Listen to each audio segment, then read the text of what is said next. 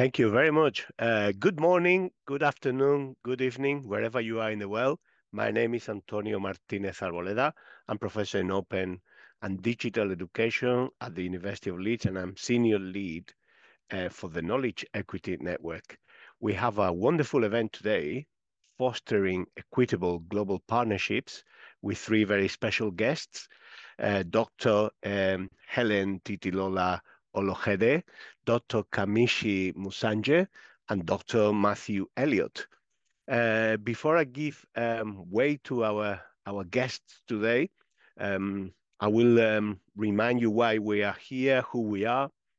This is one of the events that the Knowledge Equity Network organizes regularly. For those of you who are not familiar with our work, the Knowledge Equity Network is a global community of higher education institutions, organizations, publishers, individual professionals of research and education. And we are committed to transforming how knowledge is created, shared, accessed. And our mission is somehow encapsulated in the Declaration of Knowledge Equity that was launched formally in April 2023. And in a nutshell, although I would like everybody to read the declaration in detail, the main focus of the declaration is fostering more equitable knowledge ecosystems through openness and collaboration. We have 22 higher education institutions who have signed the declaration. We have 42 open education and research organizations and around 300 individual signatories from more than 60 countries. And at the heart of our efforts are the principles of collaboration, sustainability, equity, diversity, and inclusion. And we are obviously united in the goal of tackling global challenges by increasing access to knowledge for all. And we want to help our institutions, the funders, the communities of professionals that we work with to create partnerships that break down barriers, ensuring that all voices, including historically marginalized voices, particularly from the global South, are central to the processes of global knowledge production. We want to empower communities to be co-creators of knowledge, but obviously democratization of knowledge, knowledge creation requires effective and equitable partnerships. So that's why we are here today. Today's event is centered on the intricate challenges and opportunities in global collaborations, especially from a global South perspective. So we're going to be exploring partnerships between higher education institutions in Africa and the global North, and with a focus on overcoming those barriers that we all know exist there, such as unequal power dynamics and resource disparities. And our guest speakers will share their insights, their thoughts and reflections about these complexities. We're going to try to reimagine how global partnerships that empower everybody to be equal co-creators of knowledge should work in the future. So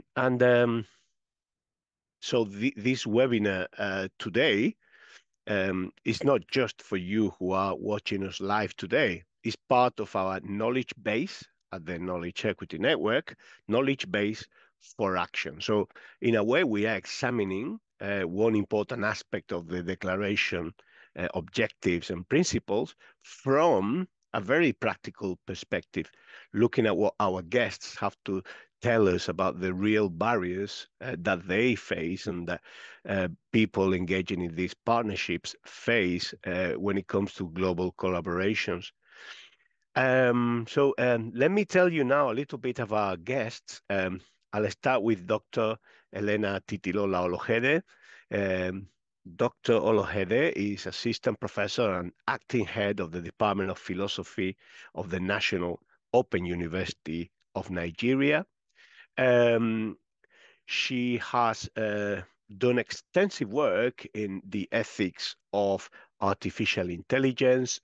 She's been principal investigator of a project called the Impact of Generative Artificial Intelligence on Higher Education in the Global South, a project about ethics and sustainability. She has collaborated in training workshops funded by UNESCO. She is a member of the draft committee of Nigeria's National Artificial Intelligence Strategy and the chair of the Artificial Intelligence Ethics and Social Impact Group. She's a philosopher. She's a person of multiple talents and multiple interests, a fascinating speaker and a really engaging intellectual. And she was named one of the 100 billion women on AI ethics in 2024. So welcome to Titilola. Welcome. We also have Dr. Khamisi Musanje. He's a lecturer and researcher. He's based at the School of Psychology in Makerere University, and he has a PhD in health science, and he's interested in behavioral health research. So he works on promoting equity in health through contextually translating evidence-based programs. Yeah. So looking at how these health programs can actually translate into real life, into action within the community. And his topics include mindfulness and acceptance programs, addressing mental health problems for young people with HIV in developing economies. Well, he's got a long list of titles and awards. He's a member of the Behavioral Social Science Research Project at Makerere University, a member of the International AIBS Society. And one thing that I like to point out from his CV is that he received an award called "Do It With Them, Not For Them." And that, I think, encapsulates a lot of the spirit of research, participation, collaboration that is guiding a lot of our efforts here in Ken. So welcome. It's a real pleasure to have you with us today, Dr. Musanje. And finally, Dr. Matthew Elliott from the University of Leeds. He's a lecturer in applied performance and global challenges at the University of Leeds. He's a theatre director, facilitator, an academic and researcher. And he's worked collaboratively in a number of important international projects with theatre companies in Chile, in Kenya, and here in the UK. And he specializes in theatre for social change practice. This is very important work. I've watched the videos, some of the videos that Matthew has produced about his projects, and it's fantastic to see how real life performance, authentic engagement with communities works in reality, and how important that transformative work is. So thank you so much for being here, Matthew, as well. It's a real honor. And now we're going to give way to our first speaker, who I believe is, I can't remember who would start first. Khamisi, is it you or Yeah, Matthew? it's me. It is you. Well, Khamisi, the floor is you. The floor is yours. Sorry. Thank you. Thank you so much, Antonio. Good morning, everyone, and good afternoon from wherever you are, where you're joining from. Antonio, thank you for the kind introduction. I really appreciate being invited over to speak on this platform. I believe the time we're going to spend together will be very useful, and we can all learn from one another and possibly build a better collaboration. Today's topic is about barriers, challenges, and opportunities in global collaborations. I prefer to start talking about a little more about my work. I'm an HIV researcher, HIV and mental health researcher, and my work has been generally about adolescents living with HIV in Uganda. In this interesting type of work, I have really had so many collaborations. First of all, this work is funded by the Fogate International Center of the NIH. It's also funded by a sub-award from the University of California in San Francisco. So, and during the course of the work, I've had a chance to work with colleagues from several universities, particularly in Europe and the US. I've worked with colleagues from Cardiff. I've worked with colleagues from City University, the University of New York, and I'm here working with colleagues from Leeds. So this essentially fits into the central theme of the day, collaborations. We all understand the relevance of higher institutions in knowledge generation.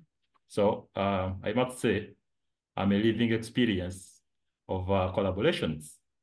And I believe this was an opportune moment to be part of this talk.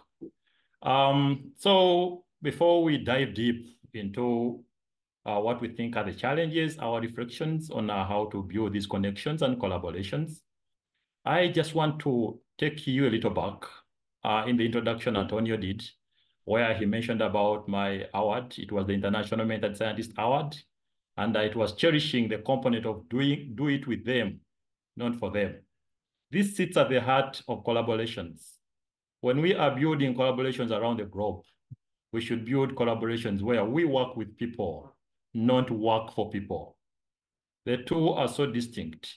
We have seen so many partnerships where it's always a one-way traffic, just one group dictating everything, even in contexts where they have little understanding.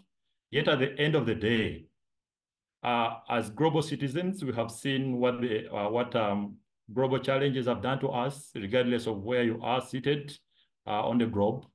So I believe it's high time we open up these discussions, exchange ideas on how we can break boundaries, on how we can open gates, so that we can all be seen as equal contributors of science and knowledge, and we do not have to sit and wait for someone somewhere to find us solutions that can work in our own context. So with global partnerships and collaborations, it is the way forward. It is the future. Interesting, we all have contributions in our own ways. Sometimes such contributions are celebrated and sometimes not celebrated. When we take an example, when we look at the HIV vaccine as something that is greatly coming up and everyone is looking forward.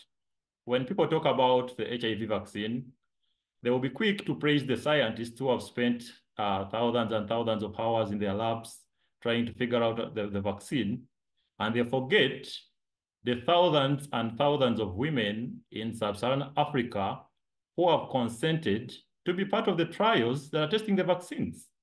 So essentially, we are all contributing in one way or the other. And the question at the end will be, will it be that the ladies who participated in the trials, will they even have a chance to ever receive the vaccines? When will they even have a chance to ever receive the vaccines? So we need to focus on science that is equitable, science that is helpful, and science that is cognizant of individual contributions. I understand the boldness, the courage it takes someone to sit thousands of hours to come up with a vaccine. It's the same boldness and courage it takes someone else to sign a consent form and say, I am participating in this vaccine trial. So we are all contributing. And these contributions will make a lot of sense if they can be respectable, equitable, and make a lot of sense for everyone, okay? So I believe when we break boundaries, I really like this initiative of the Knowledge Equity Network of breaking boundaries, celebrating open science, and exchanging ideas and supporting everyone from wherever they are. Let us work towards leaving no one behind. It's not only the global North, the global South also has a contribution. We didn't understand that the global North for long has been the big brother in this, leading on everything, possibly because of, I am not, please get me right, I am not criticizing the global North. I am sharing a personal perspective, but we all know that the global North has had a very big position in science, has had a very big position in knowledge creation. Just recently, when the COVID wave was on, It was so painful seeing people in the global south all looking forward to what will happen in the global north for vaccines and survival. The world cannot keep moving when all solutions are coming from one point. When hope is dependent on mood, when the north is happy, then the south receives. So let's open boundaries, let's open gates and see. Of course, there are so many factors that have contributed to that, particularly around governments in the global north and how they commit to funding research.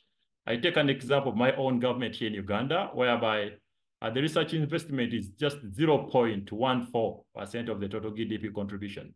So with such a meager investment, definitely there isn't much that's going to support science.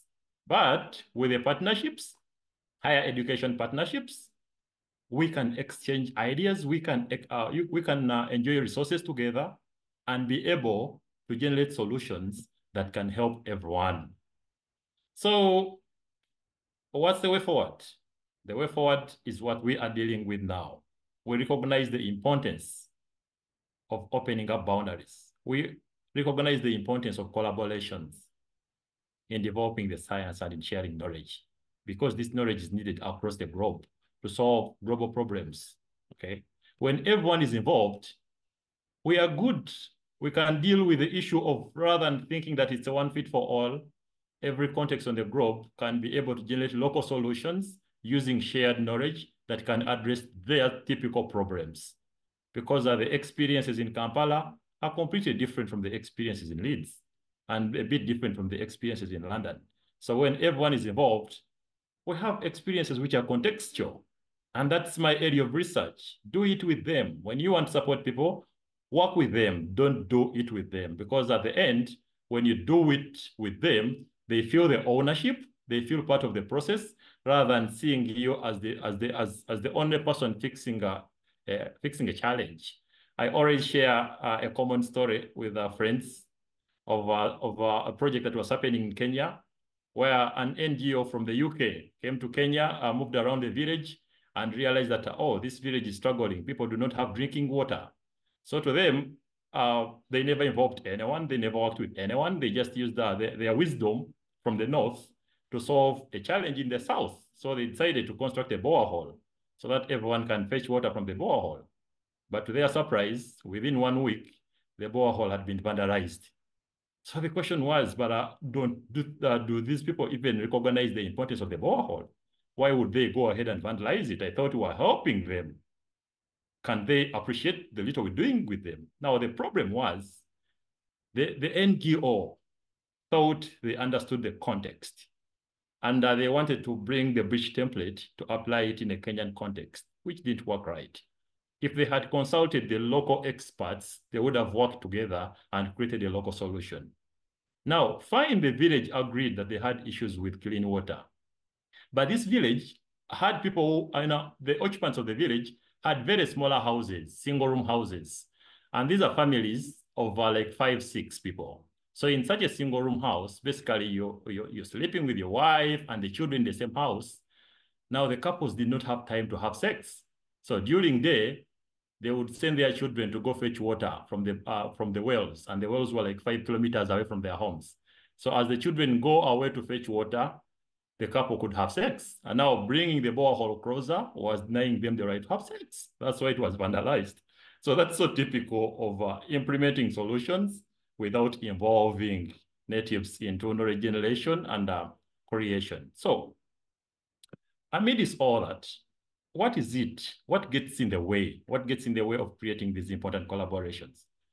Now that we appreciate and understand their relevance, then what gets in the way of creating these important collaborations? Of course, there are a number of factors that get in the way, but I just want to point you to just a few, which I have personally experienced as a person in my field as a researcher and connecting with scholars across the globe. There is this thing that we call the big brother syndrome, the power disparity, okay?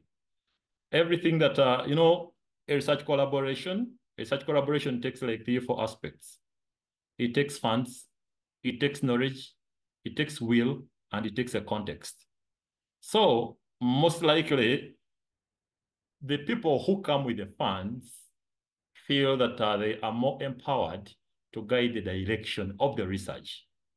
And in our collaborations, often the Global North is so privileged with the funds that when they walk in with the funds, they dictate the direction of the research, whether the direction serves local interests, whether the direction is respectful, or whether everyone benefits.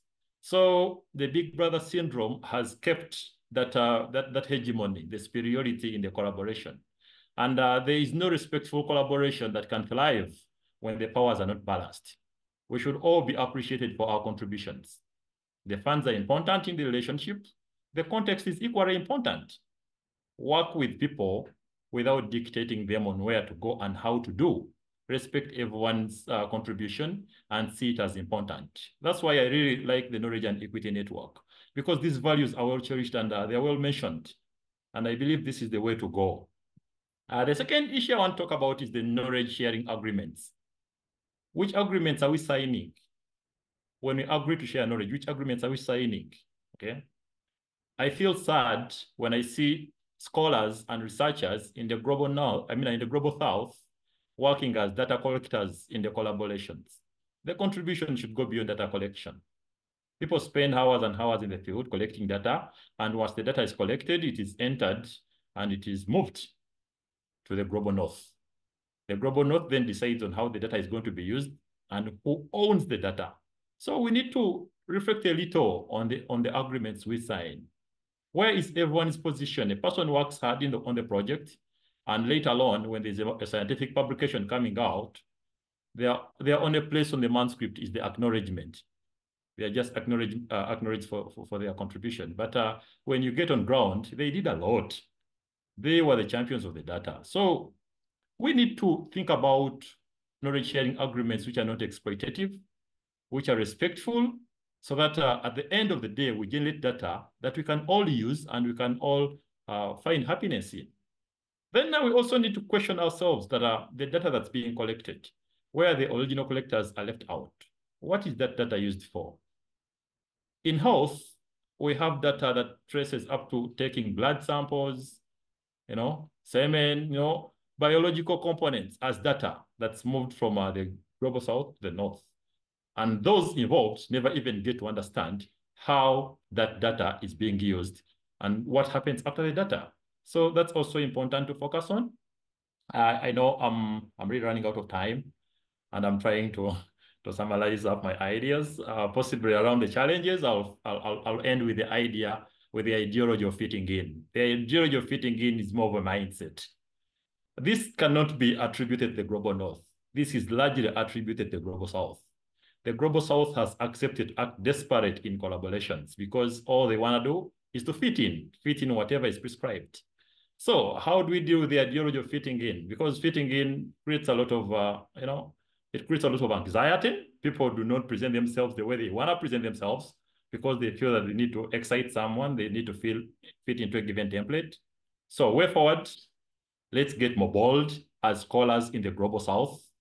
Okay, let's be a little bit more confident, negotiate better deals, speak about our own experiences, and when given a chance, like on these platforms, let's not shy away from contributing. Let's have contributions and let these contributions be captured and shared across the globe. Finally, as I hand over the microphone to Antonio, I just want to share my own experience of traveling 2,400 kilometers from Uganda to Lanaka in Cyprus to go and present at a world conference where I was scheduled to present on day 1. Reaching there, I had been moved to day 3, which was the last day of the conference, in the evening. So basically, I ended up presenting to 7 people, of which 3 were also fellow presenters. So we only had an audience of 4. Yet I had bought an expensive ticket, sat on a longer flight to go and share science. And possibly the organizers of the conference felt that maybe this can be pushed to create space for others who seem to be a little more important. So that's the respect that we need in collaborations. Thank you for listening, and I hand over back to Antonio. Thank you very much, Khamisi. Really important points that you have raised. We'll have an opportunity to discuss these the question and answer part of the webinar. We give way now to Matthew Elliott. Hello, Matthew again. Thank you, Antonio. I'm just going to share my screen just because the photos of my artistic work are a lot more interesting than my face. So I hope that you can see that there. Good. Thank you so much. What an amazing contribution, Khamisi. It feels like I'm now about to speak to that from the other side. So hopefully we'll try and tie up in that way. Thank you very much, everyone. As Antonio said, my name is Dr. Matthew Elliott. I have the large and burdensome title of Lecturer in Applied Performance and Global Challenges, which basically, in my context, means that I make work in community settings, make artistic work to ask critical questions about the social, political realities of our time.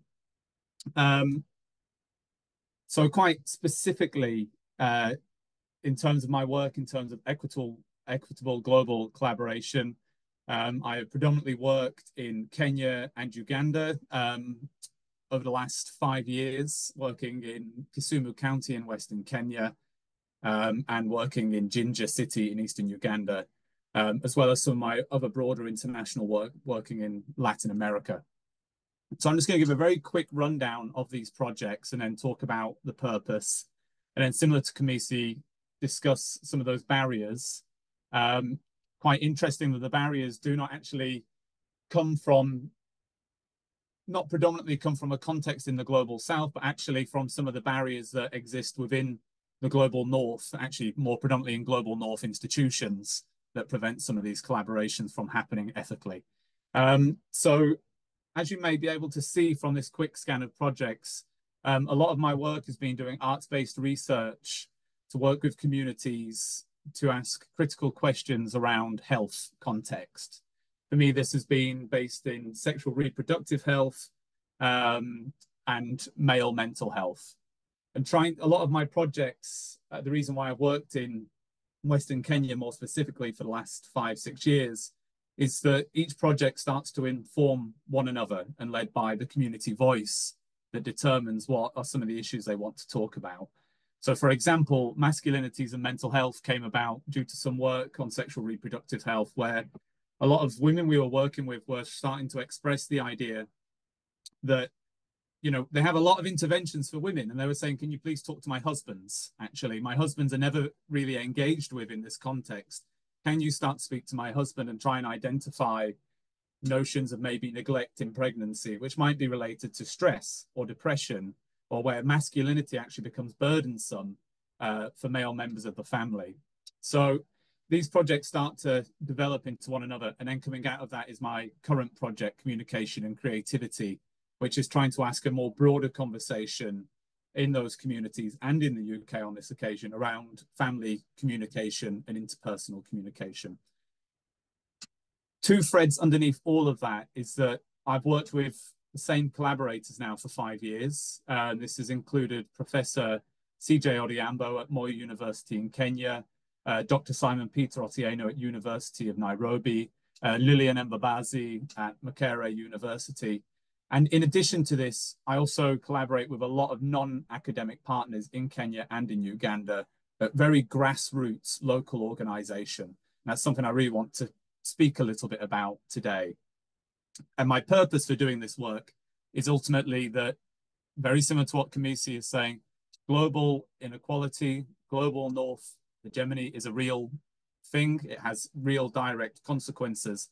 And in the health situation, it has a Eurocentric dominance, certainly in some ways. And I know there is great work done by Khamisi and colleagues at Makerere in trying to decolonize health agendas in this way. So what I want to talk about is two of my major reflections in this kind of 5 years of learning, working with colleagues in East Africa. First and foremost is this difference between resource and capital. So if you look closely at all of that funding, they are all global north funders. And as a global north academic, sometimes, not always, it gives access to funding that my colleagues in the global south may not be open to. For example, that first project I talked about, only the UK academic could apply for that because they'd been on an existing grant, which then means that sometimes Global South academics in my work, due to the structures of the funding, actually have a restricted possibility of where we can probably collaborate more ethically in some cases. And in tandem with that is kind of lived realities of Global South academics, with quite a specific anecdote in relation to my collaborative work with Chris Odhiambo, Prof. Odhiambo in Kenya. Whereas in the Kenyan context, in the last 10 years, student numbers have increased by 55 to 60%. But then, similar to what Khamisi was saying in terms of resource for research, also resource for student education is limited in that context. So it finds senior and early career academics sometimes have workloads of 70, 80 hours a week of work to complete. So then trying to identify where they can potentially carve out time to come and have an equitable collaboration, which requires a huge amount of time to do properly and ethically, becomes quite problematic. So in that case, we developed 4 performances, which some of these photographs are depicting in my presentation. I had to direct 3, and Chris came in and directed the last one. And this was due to trying to identify early on, and also restrictions placed by Chris's academy in terms of not enabling him to come on and giving that buyout due to the demand of student teaching in that way. And probably most importantly, this is my personal kind of bugbear, is this huge chasm between university policy here at Leeds and probably in the UK more generally, and, for example, a small NGO in Western Kenya. A very clear example of this is a process that we have gone through to set up Equator Ensemble, who are an arts company I've collaborated with for many years now, to get them set up as a registered supplier upon our university system. As part of that process, the university send a form to Equator Ensemble, which is 4 to 5 pages long, to do due diligence. All of the policies that the university ask are UK-based policies, a whistleblowing policy, a child safeguarding policy, that have to adhere to UK law, not to Kenyan law in this respect. And I work with colleagues who don't necessarily have access to IT in such a way, working in rural areas. So automatically, and I think this comes back to what Khamisi was saying in relationship to context, how much knowledge do we have of each other's contexts, and how does that actually inform the policies that influence our collaborations?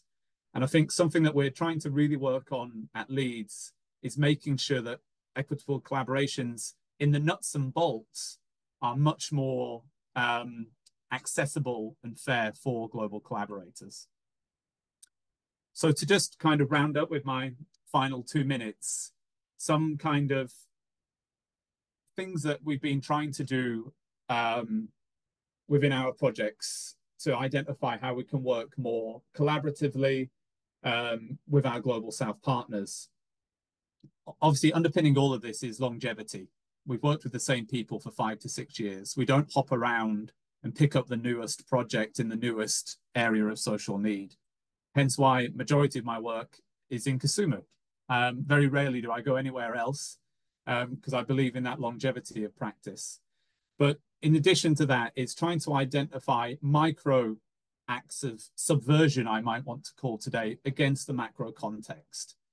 I'm fully aware, as an ECR, I cannot overturn the global political economy in that way, in which I wish we could have a much more equitable rebalancing of economies. But within my scope and my sphere of influence, what are the things we try and do? So whilst we identify that me and Chris had quite an imbalanced workload in making our work together, we actually reshifted the whole project that we would actually have a longer handover period, and Chris would finalize that process and actually do a lot of the community dissemination work in that way, which enabled a much more equitable way instead of Chris parachuting in and taking out of that project. In relationship to this is critical questions of ourselves as Global North academics on what is the agency we have. And another example of this is co-authorship. Quite recently, we did a co-authorship and we had 11 authors, which probably doesn't sound that crazy in a science context, but certainly within an arts context, to have 11 collaborators on one paper is quite unusual. And in our context, a lot of collaborators were not academics at all. Some actually don't necessarily have access to IT in the most basic of ways. But we said that we will not submit our paper, nor will we publish if we do not acknowledge everybody on that. So good colleagues like Sheila Onguo, who is a rice farmer in Western Kenya, but also an amazing artist, is now published in tandem with myself because her knowledge is more, probably more advanced than mine in terms of some of the things that we're talking about, and they should be identified, and publishing is certainly one way we've tried to do that. And just to finalize, I'm 17 seconds over on my time limit, is to look at system reform within the Global North. So what we've done with the Centre for African Studies here at Leeds, we've led a consultation to identify about changing these policies that do actively restrict global partnerships to happen ethically and to enable joint working. So we are fully aware of, bizarrely, about not just about my relationship between Global North and Global South, but the relationship between me in the School of Performance and Cultural Industries and a colleague in finance on the same university campus need to have a better knowledge of one another and how we work in order for these collaborations to work effectively. So they are my points. Thank you very much for listening. Thank you so much, Matthew. Really powerful message there. And I have a few questions now. I was typing while you were talking about what you said. Thank you so much. And now, Dr. Elena Titilola Olojede. Titilola, the floor is yours. Thank you. Thank you very much. I'm happy to be here. Many thanks to Antonio, my friend, and Thom, whom we've been in close communication. Now, I must acknowledge colleagues who have spoken before me. They have made the work a lot lighter, and I don't intend to restate all that they have said. Some of their thoughts might reflect in what I have to say, but in a different fashion, I'll try. Yeah, Khamisi had raised some critical issues regarding the relationship that power imbalances. And Matthew had talked about critical questions regarding agency. Those I also have in my presentation. So just to add a few thoughts to that before I go to what I consider my main points. First, I would like to raise a few questions. And I wrote, is equitable partnership, is it achievable? Especially in the light of power imbalances, historical, structural, psychological racism. I know there are other forms of partnership. We talk about transactional partnership, which is usually short-term, based on exchange of goods and resources. I also know that we talk about strategic partnership, which is usually based on a longer term in comparison to transactional one. But strategic partnership is also rooted in collaboration, mutual benefits, and shared vision. Now, when we talk about equitable, by equitable, I want to believe it borders on recognizing and addressing unique needs and circumstances of different individuals and communities. And it is that description that informs the questions I raised. So is equitable partnership, is it a journey or is it a destination of no return or endless destination? Can we decolonize partnership?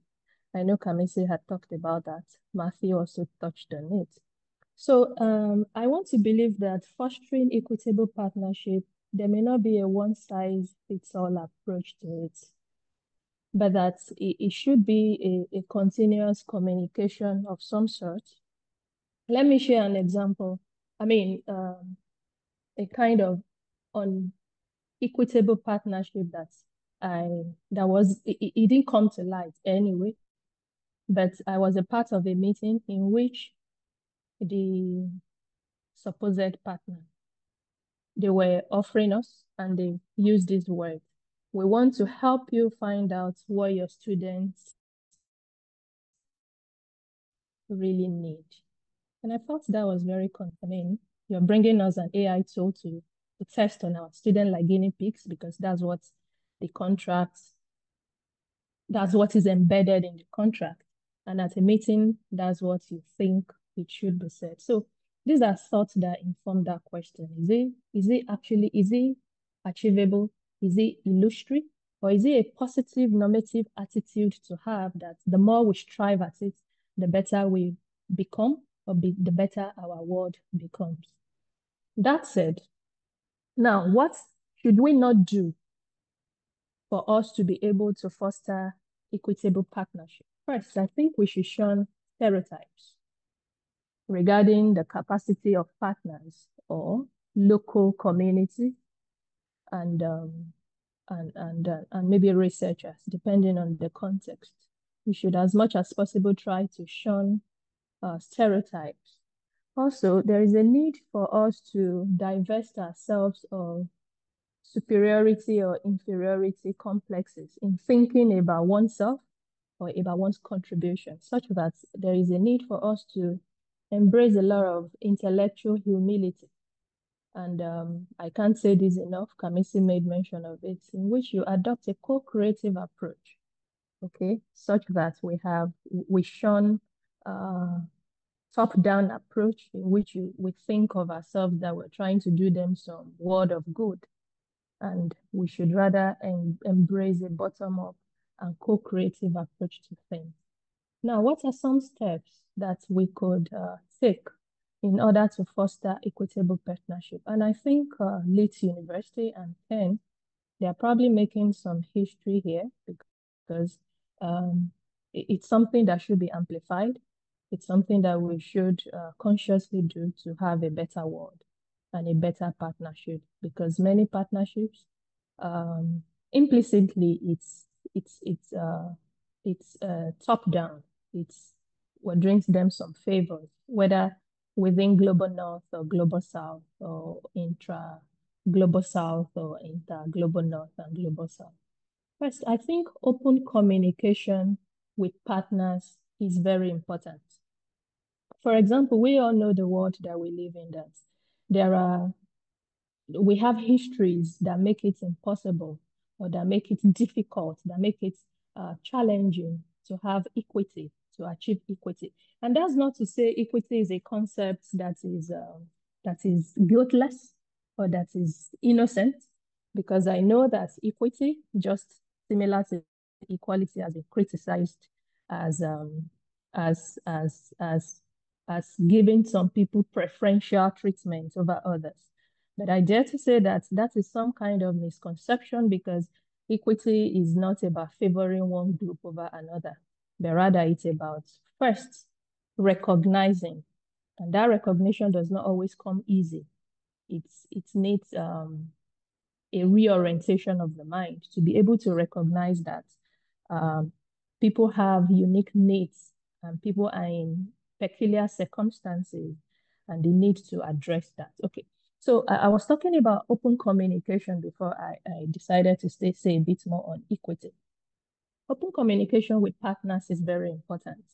For example, supposing I, Tom, and Khamisi, we want to get into maybe a paper project, and it could be that our first meeting, we're trying to discuss how can we make this partnership, how can we make it as equitable as possible. So we discuss it. What are your unique challenges? What are your unique strengths? What are your unique weaknesses? What are your unique circumstances? And how can we help each other? How can we help one another to overcome this, such that? So open communication is quite important. And while statements on equitable partnership is encouraged, we shouldn't stop at mere statements. We should also practicalize it in having open, difficult conversation about it. And that could now lead us to actually, maybe over time, develop a framework or checklist on how to recognize and address equity concerns in partnership, such that when we're able to have such frameworks of checklists, whatever term we decide to use, then we would be inching closer, no matter how little, to having equitable partnership. Then also, it's important for us to be intentional about our mindsets and attitudes and assumptions. Edmund Husserl talks about bracketing because of his background in mathematics, and it's simply referring to, well, while it is not wholly possible, but at least a trial in which you want to bracket some of those ideas. So by being intentional about the kind of mindset we have about people and attitudes and assumptions, it will go a long way. And when we have a readiness to change, then what are the ways we could do? Open communication, I said it's readiness to change, self-education, even reflection, listening, checking our own biases. And we need to also have a good dose of trust, respect, humility, and mutuality, which I think are hallmarks of equity itself. Then we could also ask ourselves, what are the root cause or causes of inequitable partnership? Of course, in the course of this webinar, colleagues have also stated it, power imbalance, our history as humans inhabiting the world, the way. So we could also have a deeper conversation on that. What are the root causes of inequitable partnership? So this is important to ask so that we would be addressing the root cause and not just the symptoms of it. Now, maybe there may be a need for another webinar on this, but it's important for us to ask some of these questions so that we could have it, so that we could get some answers. And I want to say that one root cause, in addition to others that have been alluded to, is this idea of transaction. You just want to get it done, strict deadlines. This is what you should do. This is how we want it. With that, devoid of showing respect and acknowledgement and acknowledgement of what the circumstances, unique circumstance of the partners would be. And that is what we refer to as equity to begin with. So I'm 9 seconds behind above the times, and I will stop here. Thank you. Wonderful. Thank you so much, Titilola. We all really enjoyed that provocation and that level of engagement with the reality of the questions that we're trying to provide an answer to today and in other events, as you said. I'm really overwhelmed by the amount of interesting things that have been said. And although I had a list of questions that I'd like to ask you, after having heard of all of you, perhaps I should focus on practical solutions, things that we could all do. I mean, I'm thinking that at the bottom of all these, we don't recognize that partnerships are about relationships between people. It looks like we always talk about institutional collaboration. We talk about inter-institutional collaboration, partnerships of universities with other universities, but we don't see people behind these partnerships. Okay, I'll start with Khamisi, because he was the first one in talking. Apart from the things that you have said, after having heard Titilola and Matthew, what practical steps do you think we should take to address these problems? Thank you, Antonio. I believe we have even already started taking the practical steps. The mere fact that we are having this conversation, making these matters open and known and inviting divergent views. Otherwise, you would have sat in Leeds, have an attendance of fellow colleagues in Leeds, talk about these issues and then go home. But you're opening up the globe. So this is already a practical solution. But I also want to emphasize that last point you made about the people behind the collaborations. We need to lift the veil. We should stop thinking more about the institutional agreements. Those are in place, but when we meet as humans, Do we negotiate as humans? Do we represent ourselves as humans? And, you know, when you move to an area, Matthew is always in Entebbe, and I was always in Kenya and Uganda. When you get on the ground and you see what's happening on the ground, definitely your thinking changes a little, okay? You tend to connect with what's happening. All we need is to break barriers, connect, talk, and talk. Wonderful. Matthew, in your view, how can we address this gap between what institutional partnerships and institutional contributions to these partnerships means and what it should mean in practical terms? Yeah, good questions.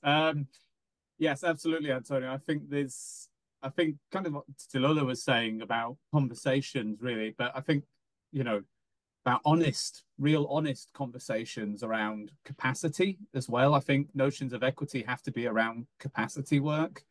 You know, I think an egalitarian frame to look at some of this stuff is, you know, really is a full-time paid lecturer with a capacity to navigate the systems, you know, of finance, purchasing, research officers, etc. Is that really fair to ask my non-academic, non-governmental organization to do the same? I would say no. And I think it's about asking that kind of very critical question at the start. And, you know, I know I kind of posited about system reform, but that probably won't be happening overnight. So, you know, I think there's an acknowledgement about kind of labor capacity and who maybe has more capacity to do things to enable the partnership to work. So an element of that is, as I talked about in my presentation, around due diligence forms. You know, I generally kind of do them. I do them for my partners with them on the telephone sometimes because I have a time and a capacity to do that. And when some of my colleagues are living and working within the informal economy, you know, without that security of a kind of wage that some of us have, obviously very different for academic partnerships here. I'm talking quite specific about non-academic partnerships in this way. Is, yeah, what is the capacity, and then what can we do to enable things to get going? Yeah, that's a great answer. Thank you so much. Understanding our capacity, our potential possibilities, yeah, what to do with our time. And Titilola, is there anything that you'd like to add to what Khamisi and Matthew have said about this question, the practical steps and the embedding a people's approach in these partnerships? Thank you very much. Well, I'm going to amplify. I mean, I amplify the things they have said. I also think that we can't emphasize enough the need for, and I love what you said about people not focusing on individuals behind partnerships, not focusing on building relationships, but rather wanting to transact some kind of business.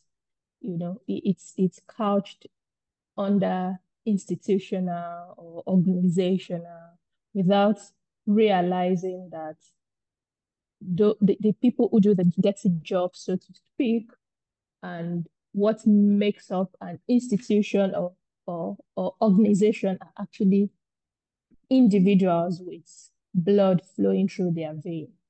So that said, I would emphasize beyond open communication, the need for us to be intentional when we're crafting that contract of agreement, when we're drafting that partnership agreement, when we're drafting that terms and terms of references, terms of agreement. We need to be intentional about what the mindset behind those things are, what our attitudes, what our assumptions, and as much as possible, as much as doable, feasible, bending backward to ensure that it is rooted in equity. And to do that is not something we will just sit down as groups to do. We in the academia, we talk a lot about peer review. So you could actually share it with intending parties to look at. It may not be the exact people it's going to, but people in similar situations, similarly situated, you know, to look at and say, just this term of reference, does it, will it foster equity? And to have it peer-reviewed, be willing to subject it to review, to vetting.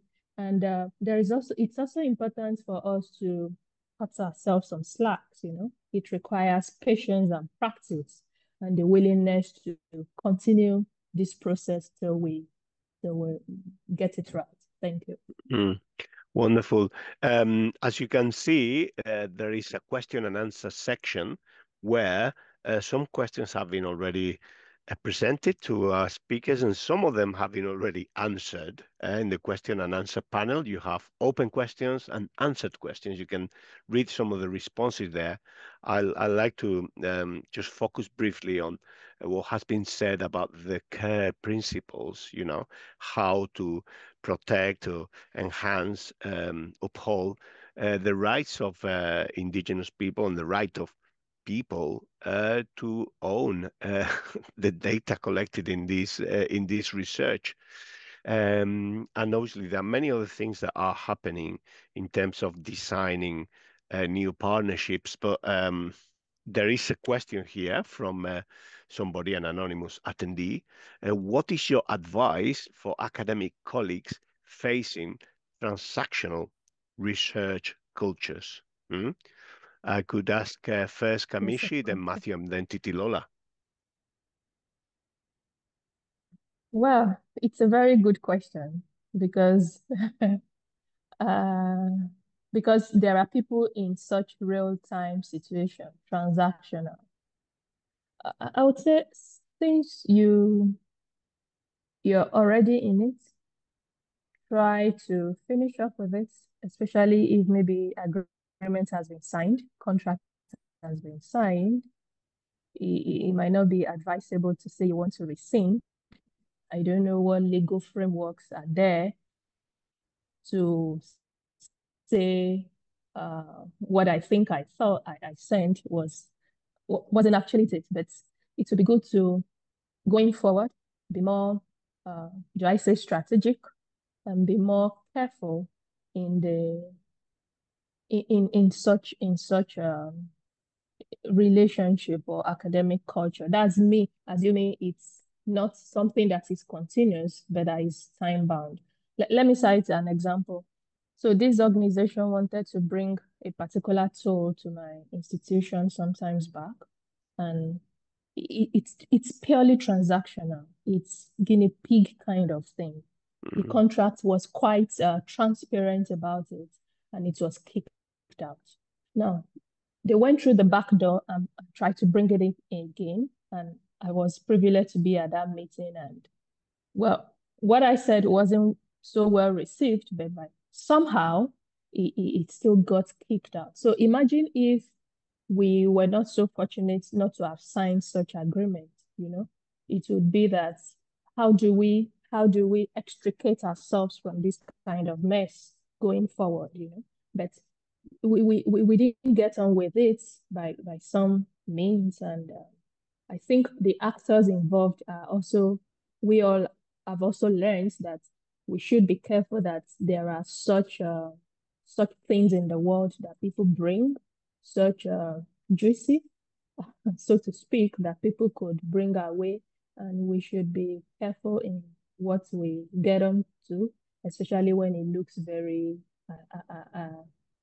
very alluring and very attractive, because as they normally say around here, nothing is free in free time. Thank you. Thank you. Just fantastic one-line answer. Just reminded you that a lot of these questions that have been presented have been answered already in the question and answer. Fantastic answers. Thank you, Matthew. Thank you, Khamisi. One quick line answer to this question of the advice for academic colleagues facing transactional research cultures. Any micro subversions or macro subversions that you want to advocate for? Matthew and Khamisi, in any order? I just one sentence. I think it's sometimes take the time to have the pre-meeting with everybody to set out everybody's stall, everybody's capacities, everybody's agendas.